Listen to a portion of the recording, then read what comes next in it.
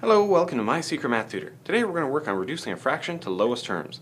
And the key for doing this is recognizing the factors that are common in the top and in the bottom. Let's go ahead and look at this one. We have 25 over 30. If we look at the factors of 25, we get 5 times 5.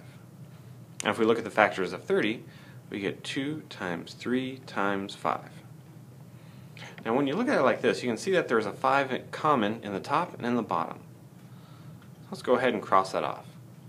Now whatever is left over is your reduced fraction, so 5/6. Let's try this one more time with a number that has a few more common factors. So 54 over 90, the factors of 54 are 2, 3, 3, and 3. And the factors of 90, we have 2, 3, 3, and 5. Now here you can see that we have these 2's in common, some 3's, lots of stuff. So in the end, our reduced fraction is 3/5. If you'd like to see some more videos, please visit mysecretmathtutor.com.